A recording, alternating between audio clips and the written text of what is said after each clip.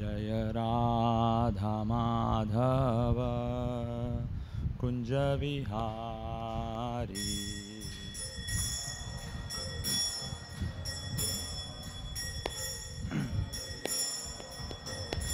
जय गोपी जन वल्लभ गिरिवरधारी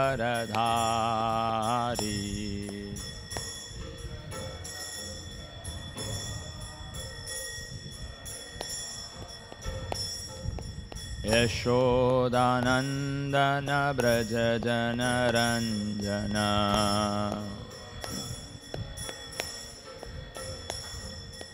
यशोदानंदन ब्रज जन रंजन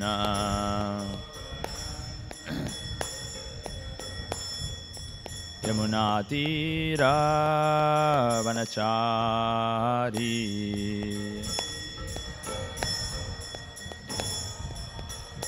जय राधा माधव कुंज विहारी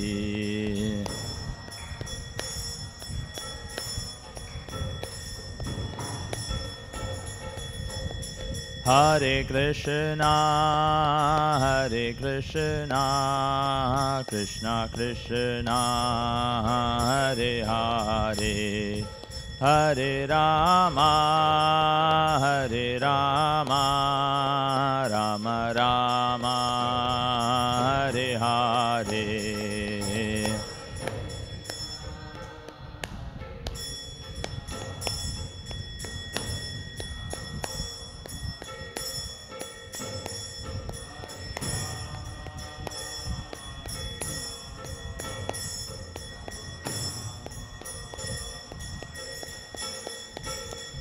हरे कृष्णा कृष्णा कृष्णा हरे हरे हरे राम राम राम हरे हरे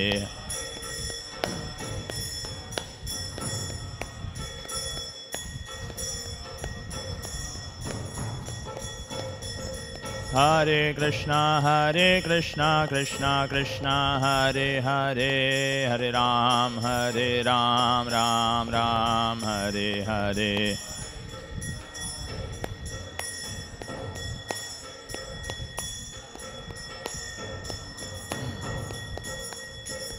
जय कृष्णा रुक्मिणी जय सत्याभामा कृष्णा रुक्मिणी जय सत्याभामा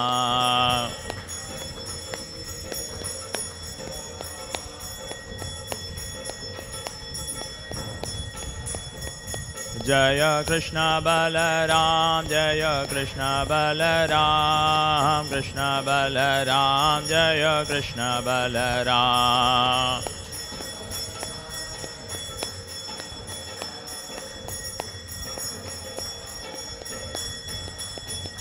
जय गौरनिताय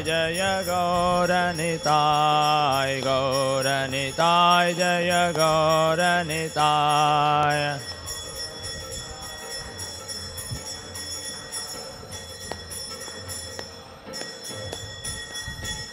जय जय प्रभुपाद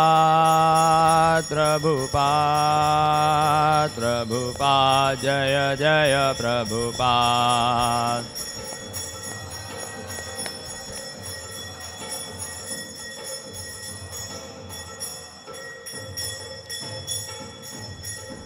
जय ओम विष्णुपाद परमहंस परिव्राजकाचार्य अष्टोत्तर शतषि श्रीमद् डिवाइन ग्रेस ऐसी भक्ति वेदांत स्वामी शील प्रभुपाद की जय।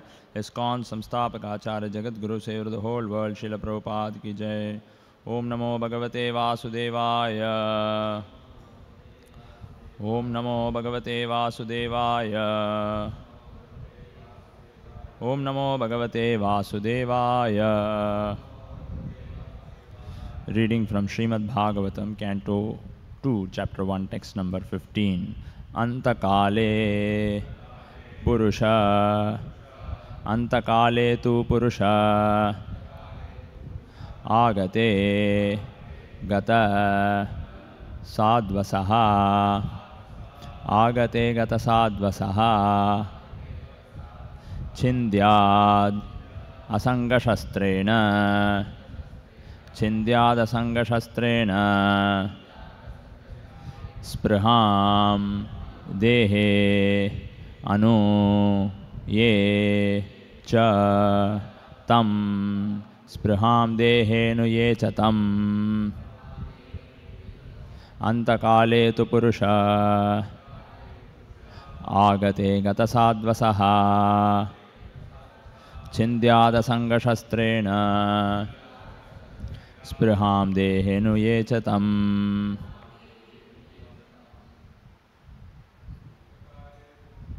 Antakale Tu Purusha Agate Gata Sadvasaha Chindyada Sangha Shastrena Spriham Dehe Nu Ye Cha Tam. Antakale Tu Purusha Agate Gata Sadvasaha Chindyada Sangha Shastrena Spriham Dehe Nu Ye Cha Tam. Antakale Tu Purusha Agate Gata Sadvasaha Chindyada Sangha Shastrena Spriham Dehe Nu Ye Cha Tam. Antakale, at the last stage of life, tu, but, Purushaha, a person, Agate, having arrived, Gatasadvasaha, without any fear of death, Chindyad, must cut off, Asanga, non-attachment, Shastrena, by the weapon of, Spriham, all desires, Dehe, in the matter of material tabernacle, Anu, pertaining, Ye, all that, Cha, also, Tam, them. Translation and purport by His Divine Grace, A.C. Bhaktivedanta Swami Srila Prabhupada. Translation. At the last stage of one's life, one should be bold enough not to be afraid of death, but one must cut off all attachment to the material body and everything pertaining to it and all desires thereof. Purport by Srila Prabhupada. The foolishness of the gross materialism is that people think of making a permanent settlement in this world, although it is a settled fact that one has to give up everything here that has been created by valuable human energy. Great statesmen, scientists, philosophers, etc., who are foolish without any information of the spirit soul, think that this life of a few years only is all in all and that there is nothing more after death. This poor fund of knowledge, even in the so-called learned circles of the world, is killing the vitality of human energy, and the awful result is being keenly felt. And yet the foolish materialistic men do not care about what is going to happen in the next life. The preliminary instruction in the Bhagavad-gita is that one should know that the identity of the individual living entity is not lost even after the end of this present body, which is nothing but an outward dress only. As one changes an old garment, so the individual living being also changes his body, and this change of body is called death. Death is therefore a process of changing the body at the end of the duration of the present life. An intelligent person must be prepared for this and must try to have the best type of body in the next life. The best type of body is a spiritual body, which is obtained by those who go back to the kingdom of God or enter the realm of Brahman. In the second chapter of this canto, this matter will be broadly discussed, but as far as the change of body is concerned, one must prepare now for the next life. Foolish people attach more importance to the present temporary life, and thus the foolish leaders make appeals to the body and bodily relations.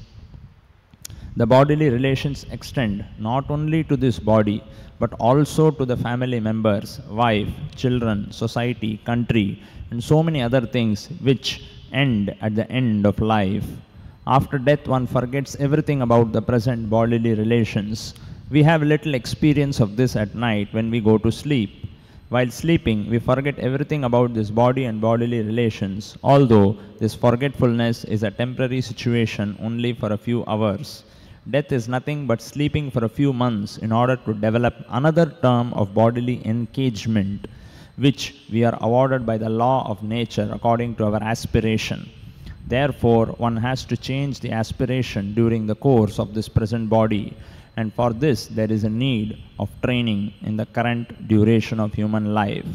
This training can begin at any stage of life or even a few seconds before death.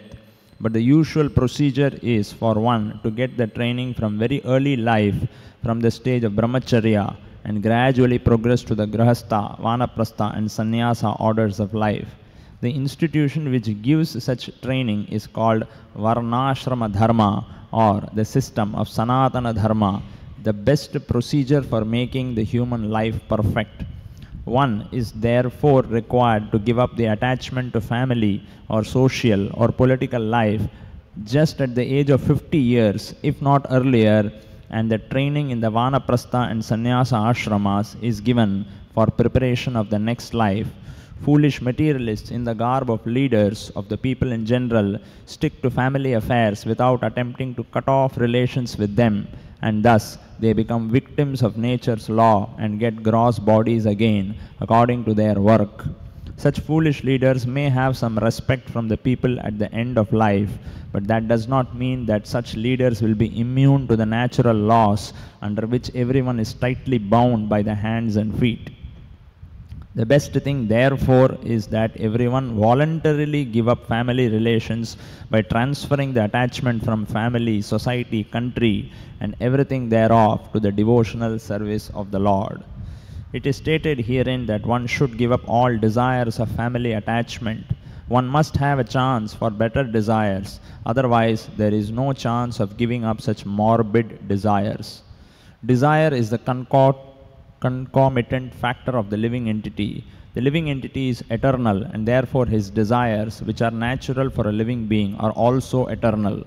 One cannot therefore stop desiring, but the subject matter for desires can be changed. So one must develop the desires for returning home back to Godhead, and automatically the desires for material gain, material honor, and material popularity will diminish in proportion to the development of devotional service. A living being is meant for service activities, and his desires are centered around such a service attitude, beginning from the top executive head of the state down to the insignificant pauper in the street. All are rendering some sort of service to others. The perfection of such a service attitude is only attained simply by transferring the desire of service from matter to spirit or from Satan to God. Please repeat this translation. At the last stage of one's life, one should be bold enough not to be afraid of death, but one must cut off all attachment to the material body and everything pertaining to it and all desires thereof. Om Ajnanatimirandasya Jnananjanashalakaya Chakshurunmilitam Yena Tasmai Shri Gurave Namaha. Nama Om Vishnupadaya Krishna Preshtaya Bhutale Srimate Bhaktivedanta Swaminiti Namine Namaste Saraswate Deve Gauravani Pracharine Nirvishesha Shunyavadi Paschat Deshatarane Jaya Shri Krishna Chaitanya Prabhu Nityananda Shri Advaita Gadadara Shri Vasadi Gaurabhakta Vrinda Hare Krishna Krishna Krishna Hare Hare Hare Rama Rama Rama Hare Hare. Antakale tu purusha agate gata sadvasaha chindyada sangashastrena spriham dehe nuyechatam. So Srimad-Bhagavatam is continuing in its instructions, and here in this verse it is said that one must cut off all attachment to the material body, everything pertaining to it, and all desires thereof. So the root cause of all the problems that the current world, current society, current civilization is facing is desire to enjoy in a sinful way. In this material world, the desire to enjoy has always existed since the beginning of creation, whether it is Satya Yuga or Treta Yuga or Dwapara Yuga or even the previous thousands of years. Always the characteristic feature of this material world is that everybody desires to enjoy this world to the best of their capacity. Animals also desire, but animals do not have higher intelligence by which they can enjoy in a very sophisticated way. Their intelligence is very limited. But human beings have got well-developed intelligence. And by using this well-developed intelligence, human beings always desire to maximize their enjoyment in this world. This is the common denominator among people of all civilizations, all religions, all nationalities, whoever they may be. The common denominator, the common factor in this material world is everybody desires to enjoy.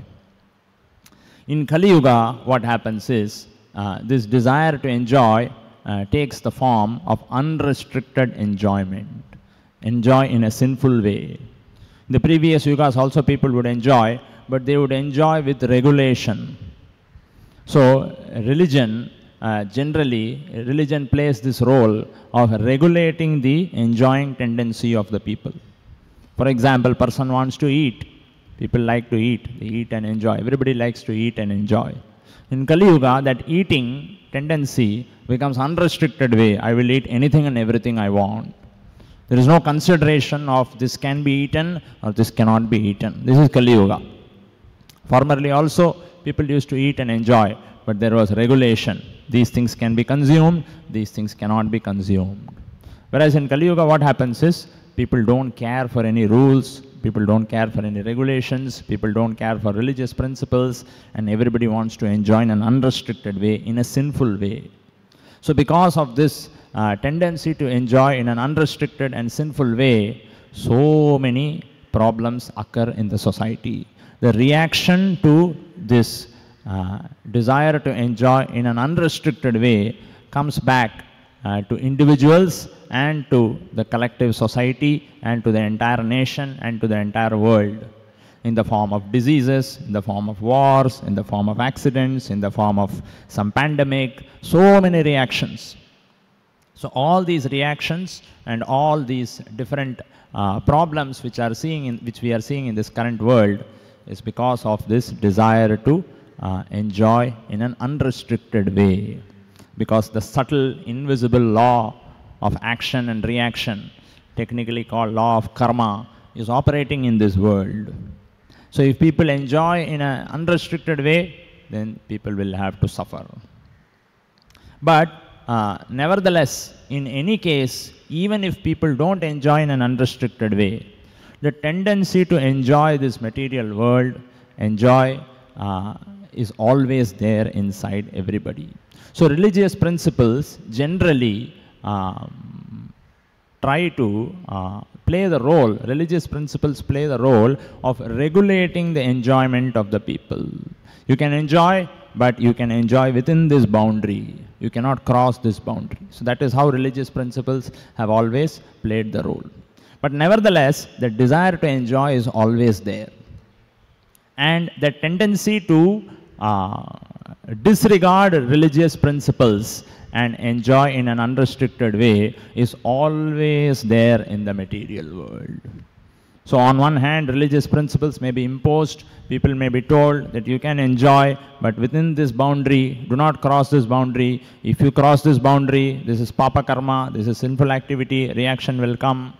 And out of fear of facing those reactions, people may be restricted, people may restrict themselves, but the tendency to disregard that religious principles and do whatever we want and enjoy in an unrestricted way is always there in this material. So the root cause is the desire to enjoy. So that is a very realistic problem.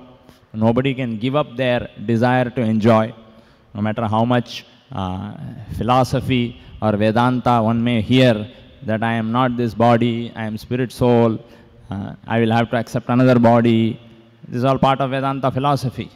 No matter how much philosophical instruction a person may hear, a person is helpless when it comes to the desire to enjoy. It is a reality. Arjuna asks in the Bhagavad-gita, Atakena prayuktoyam papam charati purushaha annichan apivarshne baladiva niyojitaha. Arjuna asks Krishna, why does a man commit sin even though he knows that it is, sinful activity? Balad, as if he is pushed by force, baladiva niyojitaha. So why does a man commit like that? So Krishna replies, Kama yesha krodha yesha rajoguna samudbhavaha. So it is the force of passion, it is the force of lust. It simply pushes a person. So the fact is that everybody in this material world is strongly driven by the desire to enjoy. And everybody is helpless. Everybody is helpless. Nobody has nobody has power to restrict themselves. Even great tapasvis, great rishis like Vishwamitra Muni, Prabhupada gives the example, very great rishi, he performed tapasya for 10,000 years, very great yogi. But when he was performing this tapasya, Indra became very scared that why is this Vishwamitra Muni performing such rigorous tapasya? Maybe he wants to occupy my position. So he sent Menaka, please go and disturb his tapasya. And Vishwamitra Muni's tapasya was duly disturbed. So Prabhupada gives the example, even powerful yogis in the past, they were all not ordinary people. They had the capacity to undergo and tolerate severe pain. In the scorching sun, they could surround themselves with fire on all four sides. And in the biting cold, they could take a dip early in the morning in cold water. So they had this much power capacity to withstand so much of physical pain. But even such rishis, even such powerful yogis, they are also helpless when the desire to enjoy comes. So everybody in this material world is driven by that. And because a person is driven by this strong desire of enjoyment, this philosophical instruction that we are not this body, we are spirit soul, we have to accept another body, and the process of accepting another body is very painful. There is death, there is old age, there is disease, we have to suffer again. All this doesn't make sense to a person who is strongly desirous of material enjoyment. Makes no sense to him. He doesn't have a taste to hear all these things. Because what will this philosophy give me? It is only going to stop my enjoyment. So something which is going to stop my enjoyment, something which is not going, something is taking away my enjoyment, why shall I take it very seriously? And Prabhupada says in one place, the conditioned soul becomes tired of such sense gratification. But even though he becomes tired, he is forced to continue the same enjoyment. So person is trying to enjoy, he is not getting any satisfaction, he has become frustrated with this enjoyment, but there is no other alternative, he has no other hope, he continues to do the same thing again and again. So this is how the material energy of the Lord forces everyone to run behind enjoyment, and even though a person may be frustrated, he has no other hope. Just like an animal which runs behind water in the desert. In the desert it appears as if there is water from a distance. So the animal sees, oh, there is water, it is scorching sun, it's very hot. So the animal runs behind that, thinking that there is water. When it comes there, actually there is no water. So the nature of the material enjoyment in this world is also like that. The hope is created by the material energy that this, if I get, I can get real enjoyment. When person actually approaches that, he is actually cheated. So the person remains dissatisfied. And because of this, so much suffering one has to undergo. And Kali Yuga, what happens? This tendency to enjoy takes an unrestricted route. People start enjoying in a sinful way. Particularly in 4 sinful ways, people start enjoying the material world in Kali Yuga. Dyutam panam striyasona yatra papas chaturvida, Srimad-Bhagavatam says.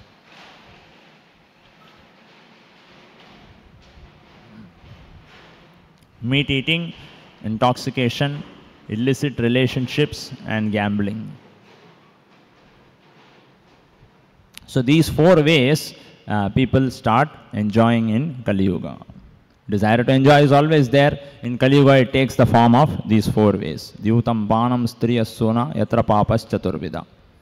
So this being the situation of Kali Yuga is very difficult for Shri Krishna Rukmini Satyabhama ki, Shri Krishna Balaram ki, Shri Gaur Nitai ki, Jagat Guru Srila Prabhupada ki. So this being the situation in Kali Yuga, it's very difficult for people to even consider higher things about liberation, about finer things, about philosophy. It's very difficult for people because the desire to enjoy is constantly pushing everyone to run behind sense objects. So this is the current situation of the world. So therefore, Prabhupada in the purport, he writes, the solution for this is that desire has to be changed. Change of desire is the solution to this problem. As Prabhupada writes in the purport, one cannot therefore stop desiring. It's not possible to anybody to stop desiring. Desire is the concomitant factor of the living entity, Srila Prabhupada writes. But the subject matter for desires can be changed. So the solution is, everybody, if people want peace, prosperity and happiness, individually, collectively, nationally, internationally, universally, then the solution is one has to change one's desires. One must have a chance for better desires, is Prabhupada's statement. Otherwise, there is no chance of giving up such morbid desires. So desires are there. Everybody has got desire to enjoy the body and different things connected to the body. And as long as one becomes addicted to such enjoyment, neither there is real satisfaction, nor one considers the consequences of such enjoyment. Srila Prabhupada was preaching in Philippines, Krishna conscious philosophy. There he came across a student, and the Prabhupada was presenting that if you enjoy in a sinful way, in the next life you may have to take the body of a dog and you may have to suffer. Like that, Prabhupada was giving a lecture. So one student got up and said, so what if I become a dog? I can enjoy in an unrestricted way. So Prabhupada said, just see how a person has become mad after material enjoyment. He doesn't consider, he thinks taking the body of a dog is another kind of enjoyment. All the Shastras are giving a warning that if a person enjoys in an unrestricted way, he may have to take the body of a dog or a cat or a buffalo. But the desire to enjoy has blinded a person so much that he thinks, if I get the body of a dog, it is so nice. I can enjoy in an unrestricted way. Nobody will come and give me any lecture. Nobody will come and pose any restrictions on me. So, this much, the desire to enjoy maddens a person. In Srimad-Bhagavatam it is mentioned, Nunam pramatta kurute. Pramatta means madness. Yad indriya priti rapnoti. Indriya priti refers to material enjoyment. So, a living entity becomes maddened after material enjoyment, and because of that, he actually suffers and he cannot appreciate that he is suffering. So, the solution, as given by Srila Prabhupada in the purport, is one must have a chance for better desires, otherwise there is no chance of giving up such morbid desires. The Prabhupada's famous example, a child is eating mud. If the mother goes and gives some nice sandesh or rasagulla, the child stops eating mud. So that chance for developing better desires is available by the mercy of Sri Chaitanya Mahaprabhu in the Sankirtana movement by participating wholeheartedly in the chanting of Hare Krishna, Krishna Krishna, Hare Hare, Hare Ram, Ram Ram, Hare Hare. So even though a person may not be philosophically inclined, he may be very much addicted to material enjoyment. He may not have any interest in knowing about body, soul, next life, papa karma, punya karma. He just wants to enjoy in an unrestricted way. If the person is fortunate enough to come in touch with this Sankirtana movement, and he accepts the Sankirtana movement, the principle of chanting Hare Krishna mantra, then there is path of auspiciousness is opened for him. So practically speaking, nobody has any solution to the problem of desiring. Everybody desires keep popping up one after another, one after another, one after another. and attempt to fulfill those desires does not yield and give rise to real happiness and satisfaction. And in this way, a person suffers, and although he suffers, he has no other option. He has to continue to do whatever he is doing. So the only hope is this Sankirtana movement. So Sankirtana, particularly the chanting of Hare Krishna, Krishna Krishna, Hare Hare, Hare Ram, Ram Ram, Hare Hare, automatically engages and gives a person some higher taste. So a person becomes attached to Sankirtana movement, he accepts the principles of Sankirtana.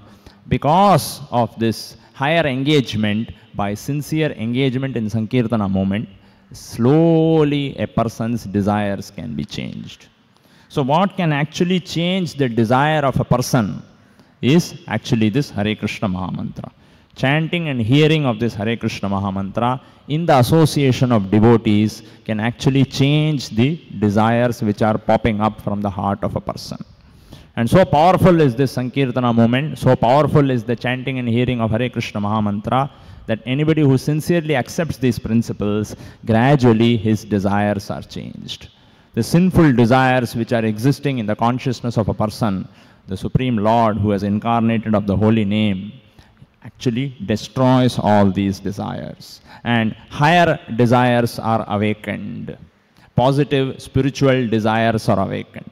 So what is that positive spiritual desire? That is the desire of rendering service to the Supreme Lord. So the desire to render service to the Supreme Lord Krishna is actually created by the effect of the holy name. Prabhupada says, living being is meant for service activities, and his desires are centered around such a service attitude.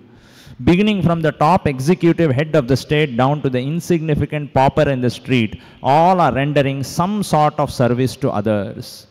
The perfection of such a service attitude is only attained by transferring the desire of service from matter to spirit or from Satan to God.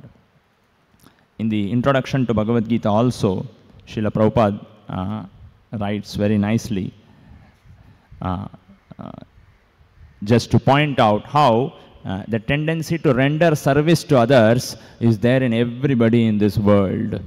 Prabhupada writes, when Sanatana Goswami asked Sri Chaitanya Mahaprabhu about the Swarupa of every living being, Lord Chaitanya replied that the Swarupa or constitutional position of the living being is rendering service to the Supreme Personality of Godhead.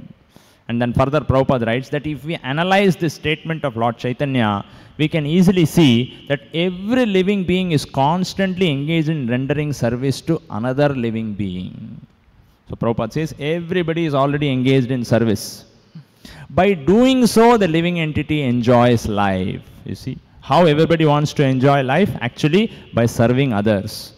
And then further Prabhupada goes on to elaborate. The lower animals serve human beings as servants serve their master. A serves B master, B serves C master, C serves D master, and so on. Under these circumstances, we can see one friend serves another friend, mother serves the son, wife serves the husband, husband serves the wife, and so on. In this way, we go on searching in the spirit, it will be seen there is no exception in the society of living beings to the activity of service. Everybody is rendering service to others. And then Prabhupada writes, the politician presents his manifesto for the public to convince them of his capacity for service. So election time, we are seeing all politicians. Everybody is coming up with their manifesto. Please vote for us. The other political party has cheated you. Last 10 years, they have not done anything. Please vote for us. We will satisfy you. I will render good service. The other party says, no, no, no, no, no. Never make the mistake of giving your vote to this party. If they come to power, you are finished. We will serve you better. And then third political party comes and says, those two political parties, they are all thieves. We are the genuine people. We will render service to you. So such a nice statement. Whatever Prabhupada says is so practically we are able to see. The politician presents his manifesto for the public to convince them of his capacity of service. I can render service to all of you very nicely. Please vote for me. The voters therefore give the politician their valuable votes, thinking he will render valuable service to the society. The shopkeeper serves the customer, artisan serves the capitalist, capitalist serves the family, family serves the state in terms of the eternal capacity of the eternal living being. So Prabhupada writes, in this way we can see no living being exempt from rendering service to other living beings. Therefore we can safely conclude service is the constant companion of the living being, and rendering of service is the eternal religion of the living being.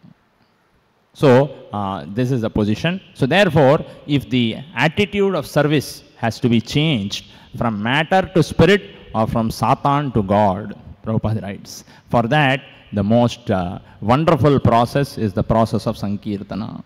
So the chanting and hearing of Hare Krishna, Krishna Krishna, Hare Hare, Hare Ram, Ram Ram, Hare Hare actually will destroy the desire for material enjoyment and inculcate this desire of serving tendency. So anybody who starts chanting Hare Krishna Mahamantra sincerely and participating in Sankirtana, he will start taking pleasure in rendering service to the Supreme Lord. The famous verse of the Bhagavad-gita, Bhoktaram Yajñatapasam Sarvaloka Maheshwaram. Prabhupada presented this very nicely, that Krishna is the enjoyer. Do not run behind your enjoyment. Try to give enjoyment to Krishna. So that desire to render service to Krishna, the desire to develop a service attitude for the enjoyment of Krishna is created by this Sankirtana movement. So therefore, Chaitanya Mahaprabhu's process of Sankirtana, chanting of Hare Krishna Mahamantra, is the most wonderful process in this yuga for everybody to change their desire. Unless somebody wholeheartedly participates in Sankirtana, there is no possibility of changing one's desire. And if one's desires are not changed, then what will happen? The result will be either a person may enjoy in a pious way or he may enjoy in a sinful way. Both people will be dissatisfied. The pious person may not have so much sinful reactions, but still the dissatisfaction will be there. And the pious person also, slowly a time may come when he will also start enjoying in a sinful way. This is especially applicable to India, because at least in our country, due to the influence of culture, people are trained not to perform sinful activities. Meat eating, Prabhupada says, meat eating, intoxication, illicit connection with women and gambling, these things were unknown to Indians before the Britishers came. They were unknown, very, very, very rare. That means even 200 years ago. Kali Yuga has been there for last 5,000 years. But even 100 years back, 150 years back, in our country, Prabhupada says, these things were unknown. Respectable people in the society, they would never consume flesh. Prabhupada gives the example, if some very aristocratic person, he wants to consume meat, what he used to do, he used to call his person who drives the horse carriage, and he used to tell him, secretly please cook in the place where the horses are staying. And night, without anyone's knowledge, he will go have some flesh and come back.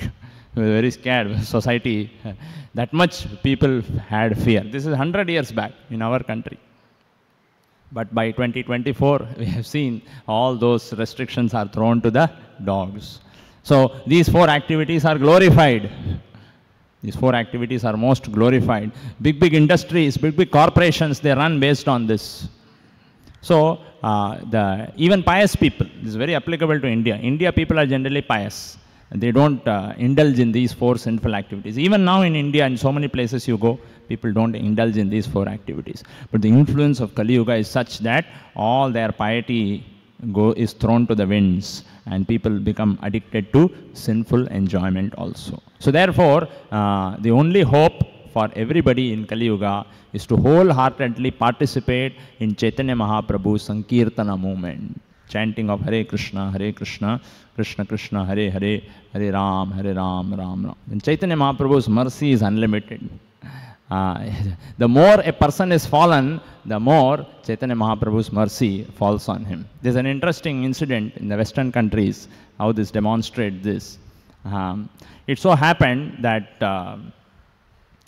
there was some kind of a gathering was there, where in an auditorium, and they were giving away prizes for who has sold the maximum number of flesh amount of flesh. It was a company which was selling beef, and you have sales targets in the company. So person who is the best performer, he is called onto the stage, and then he is given some kind of a prize. Then everybody claps, that's saying, well done, you have met your targets, next year you should sell more beef. So that kind of one, in an auditorium, this was going on. And a couple of kilometers away, there were devotees who were doing Sankirtana in the Western countries. And generally when Sankirtana happens, police chase the devotees and they say, you cannot do in this park, go away from this place and all those things. And one devotee was carrying one box of prasadam. It was not known, but it was a box of prasadam. And suddenly the police started coming and saying, disrupting and all these things. And the police suspected that something, unlawful is there here. So they started chasing this devotee. And this devotee started running. My God, police is chasing me with that box of prasadam. Running. He suddenly entered this auditorium, straight came to the stage. And just at the time when that prize is about to be given for the person who was the best performer for beef sales, this devotee came, he put it in that person's hand and ran away through the other side. And everybody clapped for receiving the prasadam.